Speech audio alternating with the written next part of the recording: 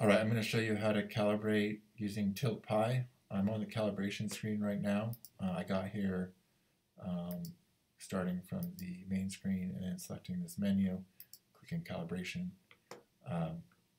So going over to the specific gravity calibration. I currently have a calibration point saved right now, but I'm just going to delete it and start over. So I have a tilt floating in water. The easiest way to calibrate in water is to enable the get current SG.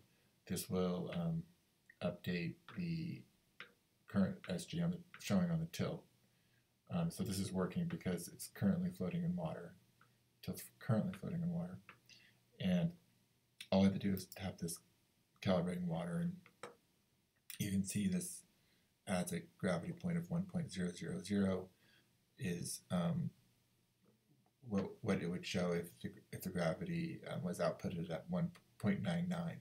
So if I went back to the main screen, you can see now the gravity now shows as 1.000, and the actual output of the tilt is 0.990. So you can see that it's doing this offset for you. And this is what it would show in any kind of data log.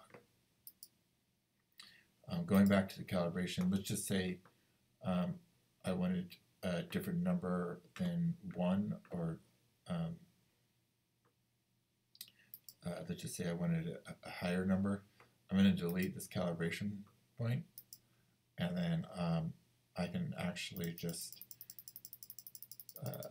increase it using these arrows like this. And as you can see, this disables because this number needs to be fixed. It can't be changing, so this number is now fixed, and I'm going to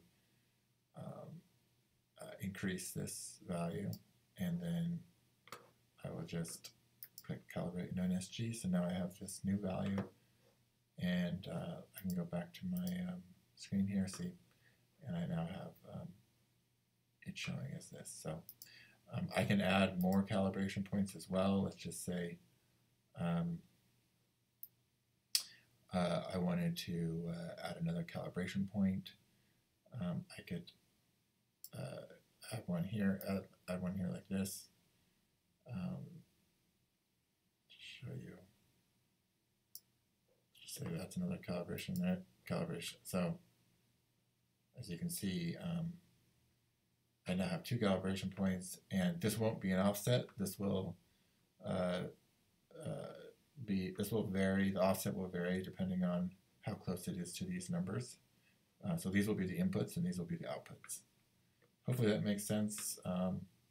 Happy brewing.